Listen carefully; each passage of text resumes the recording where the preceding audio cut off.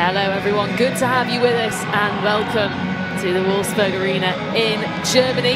Wolfsburg need an unprecedented comeback if they are to deny the Spanish side. International Eva Payol makes her first start for Wolfsburg since her injury.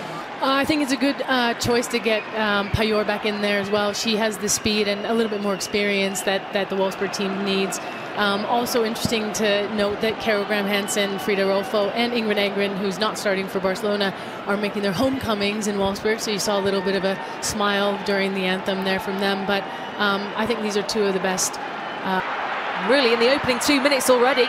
It's been end-to-end, crossed in as well! Wassmuth with a header there and it just